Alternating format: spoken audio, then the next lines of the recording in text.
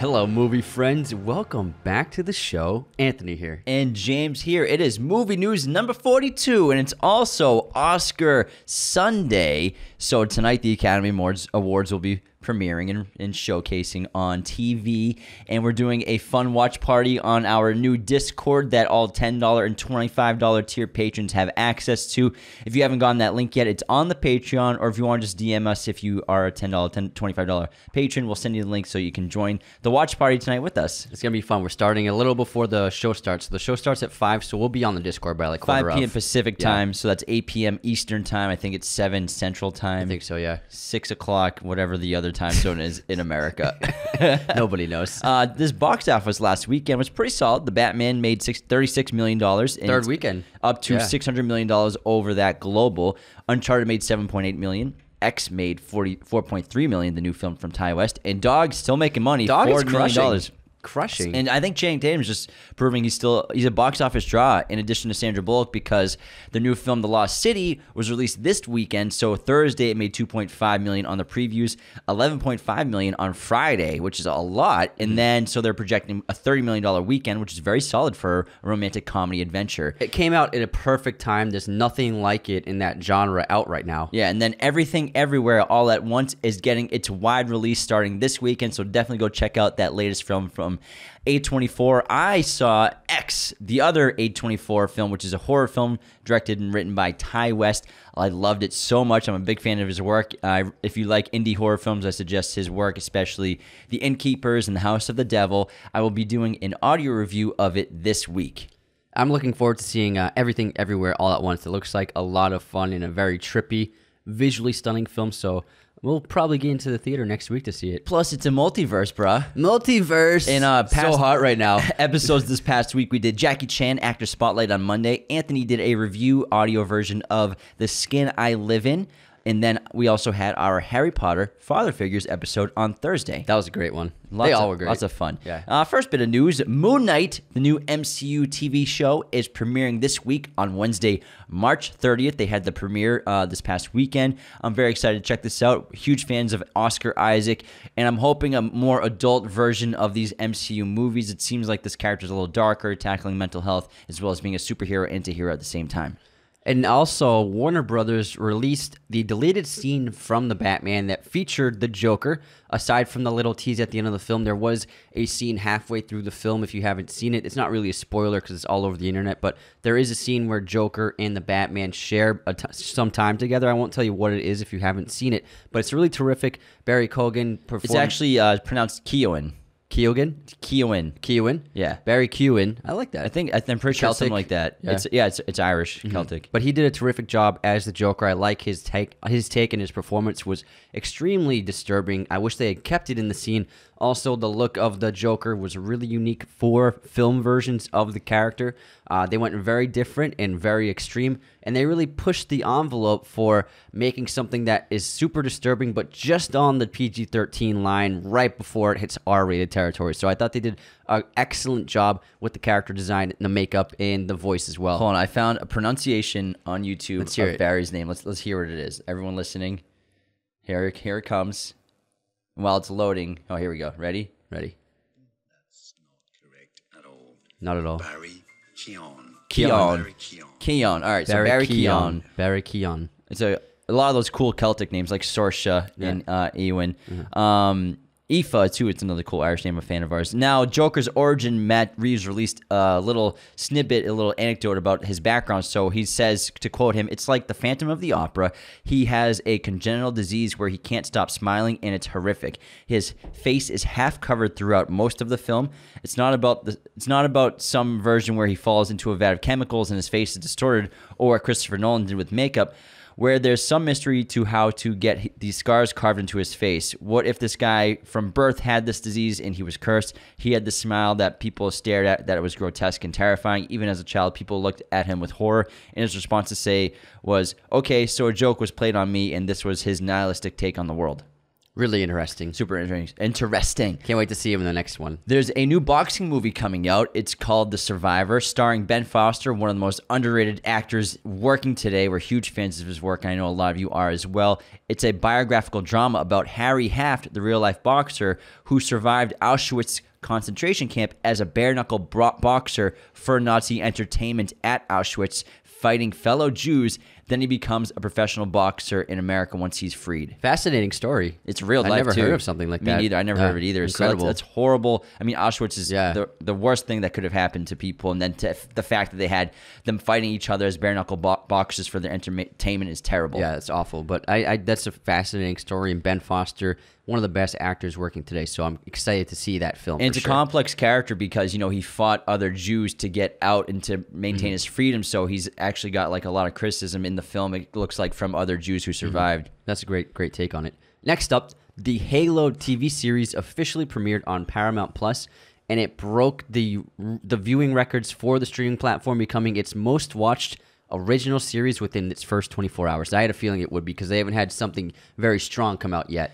I haven't checked it out yet. I want to watch it because we were huge Halo fans. So if anyone's seen this, let us know how it is. The reviews are kind of so-so. It's like around like 6.5 on IMDb rating, stuff like that. Okay. 60% something on Rotten Tomatoes. And we also don't have Paramount Plus. Yeah, but we can get it. We got some sites. Yeah. We got some sites we can use. Yeah, people have been sending me some sites. All right, the next bit of news is really a downer. This is the start of conglomerate mega corporations just destroying our heroes of the past. So James Bond, now that it's officially owned by Amazon and MGM Studios is owned by Amazon, there's a new James Bond reality series called 007's Road to a Million, just announced at Amazon Prime Video. Sounds so dumb. So this is a competition-based series that will use the world surrounding Agent 007 as its basis. 007's Road to a Million will see a crew of hopefuls race against each other to win a $1.3 million cash prize. Paired off into groups of two, not only will the contestants face off against one another for the giant sum of money, but they will also see the world as they show plans to drop them in unique James Bond callback locations to carry out their challenges. So it's basically Amazing Race with James Bond as the theme, and this is really disappointing. I figured stuff like this would start happening, and here we go. And also, it shows the power of reality television on streaming services and how many views they're getting. The first thing Amazon does with the James Bond properties makes a reality competition show. This is just the start of the dilution of James Bond. Get ready. It's honestly very sad. I mean, this is not what I was expecting. I thought they were going to make TV series of the world spin-offs and stuff, which I didn't like either. But the fact that they're doing reality game shows with the James Bond brand is just, it's very sad. I'm sure Linda Broccoli's like, this is what you guys told me. Yeah. I did not know that was going to happen. That's what happens. Well, I mean, she's not in charge of MGM, just the Bond property. MGM owns Bond. She runs Bond, but like she didn't have any say on the deal. Because Amazon bought MGM, the giant studio. Gotcha. So she's like, she had no choice. No, I'm just saying she's probably like, this is not cool. Oh, yeah, exactly. Because, like I said, it's just going to weaken the property in general, I think. Oh, my God. It's going to turn into a roller coaster ride. Because it's always been like a crown jewel of cinema, of quality. It has a high standard, especially the last 20 years. Prestige. Yeah. Prestige. Yeah. And it's like, see you later. Oh, man. Wow. What a disappointment. Within a week. Whew. All right, back to another espionage franchise that is not a reality TV show. Our boy Tom Cruise is has almost finished wrapping his film Mission Impossible 7. Then he's going to start filming Mission Impossible 8. And rumors have it that the budget for number 7 has reached $300 million. The studio initially fought him on inflating the budget more because it started out as a $250 million budget, but tacking on an extra $50 million. He actually had lawyers, they kind of negotiated like the terms to finally agree to let him get that extra $50 million to hit a budget of $300 million just for the first movie. And the second one, I'm sure, will be just around as much. But he says the budget inflation is because of the inflation of the American dollar over the last 2 years, which is a legitimate excuse. It has arisen. So I can see why the budget inflated so much. But also, this movie is going to make $1 billion. So I think it's a safe bet for the studio. And a lot of the sets are going to be used for both films, so I'm sure the second film is going to cost as much as the first one. And they'll probably be, it's like a 2-part series, it seems like. I'm sure there'll be some recurring characters, but I bet the storyline is like a new villain with both films, and they're connected somehow. So I think they're going back to to back. There's no way the second movie has the same as high of a budget as that. And now Tom's pretty upset because Paramount Plus also is going to release the film 45 days after the film's theatrical release, which is said to have caused tension between crews in the studio. And the star has reportedly lawyered up because he basically owns the Mission Impossible franchise, so he makes a lot of the money off the gross of the film, so he'll definitely lose some gross because of that. You know, the same kind of thing happened, not as severely with Scarlett Johansson, where she was supposed to get back in and they released the same day. Yeah. 45 days obviously allows for, you know, most of the money to get made. That's what happens nowadays, but still. It's like, so we'll put into perspective, Batman's on its 3rd week of release right now. Right now it's going into its 4th week, so it's like, say the Batman comes out on VOD next week, people are less likely to go to the theater this week to see it. Plus, they release them at different times around the world. So it's probably just the start of the American release 45 days from then on. And so the release dates are Mission Impossible 7 will be coming out July 14th, 2023. Can't wait for that next year. And then Mission Impossible 8 will be June 28th, 2024. And we still got Top Gun coming this year. So we got 3 summers in a row of Tom Cruise. Let's go. This is freaking great. Finally. We've been waiting for forever I for these. Tom's face on the big screen, yeah, man. I can't wait. It's been a while. All right, next up, there's a big A24 movie trailer release called Men. Now, this comes from Alex Garland, who wrote and directed Annihilation and Ex Machina. And this film stars, oh my God, I forgot her name. Jessie Buckley, who's nominated for an Oscar this year. She stars in the film. It's a very trippy, strange, sci-fi, Twilight Zone-y kind of film, it looks like, because she stars opposite Rory Kinnear, who you've seen in a lot of things like the James Bond franchise, as well as the first episode of Black Mirror. He plays the Prime Minister of the UK.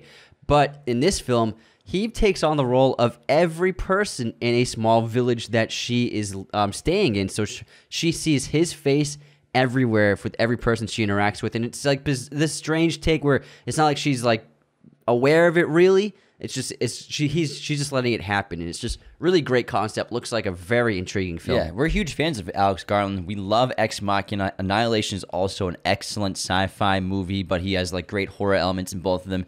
And I think that there are 2 trailers. There's the one with a lot of dialogue where we're kind of getting the situation set up, and there's a little teaser trailer where she's just like on a walk in the woods and she sees this long tunnel. And the way he ends the teaser trailer is there's this shadow figure silhouette of a person chasing after her, and it's just so creepy. Like that's how you do horror. That's high level horror. That's great stuff right there. That's building suspense and terror. Very cool. Rather than like a jump in front of the camera. Ah!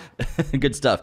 Paul Dano is writing a comic book for the Riddler called Riddler Year One for DC. This is going to be super cool. Can't wait for the release. I think they'll be doing multiple series, and every week they'll release 1 volume, which is pretty awesome. Very interesting. Very awesome. So since Amazon bought MGM, their first big acquisition for distribution is with Luca Guadagnino's next film, Bones and All, which stars Timothée Chalamet and another cast in which they play cannibals. And so this will be an Amazon release, like an Amazon original. So you'll see it in theaters, and then you'll also see it on Amazon Prime pretty shortly after its release. Bet your butt we're going to see this in theaters. Oh, yeah, we love Luca. Horror, cannibals, Luca, Timmy, let's go. Because Luca made Suspiria, the remake, and it's amazing. Plus, I mean, Call Me By Your Name is one of my favorite movies in the last 10 years. But he's so good with horror, too. He's great at everything. Super talented director with great cast and a cool story. Let's go. Next up, we have a new MCU project is in development called Nova. It's a superhero who I'd never heard of until yesterday. And so in the comics, Richard Rider is a teenage superhero who gets his powers after receiving a cosmic helmet from the hands of a dying member of the Nova Corps. Now, the Nova Corps were introduced to us in Guardians of the Galaxy. That's who, like John C. Reilly's character is part of the Nova Corps. And so that's where they showed up, and they're an elite force of the planet Xandar, although there's never been a mention of superpowered helmets or superheroes named Nova in the MCU movies yet. We're curious to see how it will develop. We don't know if it's going to be a TV show or movie yet, but I'm down to see another cool superhero. Let's go. Let's go. Next, gotta stop saying let's go. That's today's theme. There is an announcement for Aziz Ansari's directorial debut film called Being Mortal, which is based on the 2014 nonfiction book Being Mortal, Medicine and What Matters in the End by Atul Gawande. This will star Seth Rogen and Bill Murray, while Aziz, I believe, will be starring as the lead character, Gawande. Yeah. So the book followed Gawande on his life and career as a surgeon in helping patients through medicine. And in the book, Gawande shared his thoughts on hospice and how medicine should be used to help ease the terminally ill into their passing. So it looks like a heartwarming, dramatic comedic film. And relatable. Yeah, I'm relatable. sure. So, because he did a great job producing, show running, and starring in Master of None. Crazy Rich Asians is the final bit of news. The sequel is being made. It sets Amy Wang as writer. And so Crazy Rich Asians took in a cool $238 million at the global box office on a $30 million budget. That's a ton of cheddar cheese. So obviously Warner Brothers was going to produce some more films. And we need the Crazy Rich Asians universe. So yeah, they're making a trilogy of Crazy Rich Asians films. And the second one will be called China Rich Girlfriend, and then Rich People Problems will be the next one. And so that's the framework of the films, the exploration of class culture and modern romance in the presence of mega wealthy, which will continue on the big screen. I'm sure the fans of the original will love those, I'm sure. I'm sure they'll be very successful as well, like the first one. Now, that wraps movie news this week. And remember, if you're a $10 or $25 tier patron, you have access to the Discord. Hang out with us tonight on our watch party for the Oscars. Starts at 5 p.m. Pacific time, 8 p.m. Eastern time. You figure out your time zone. I'm not going to figure that out for you. We have a lot of international patrons. So hop in. It should be a good time. Hopefully the Oscars won't be, it'll be entertaining, hopefully. Bounce back from the last few they've had. And it should be a good time just chatting with everybody. Can't wait to see you all. Take care. Bye. Thanks so much for tuning in to Raiders of the Lost podcast. Be sure to subscribe if you're new. Hit the like button, leave a comment. Find us on all audio streaming platforms, Spotify, Apple Podcasts, Google Podcasts, wherever you listen to podcasts, you can find us. Find us on Twitter, TikTok, Instagram, Raiders of the Lost podcast.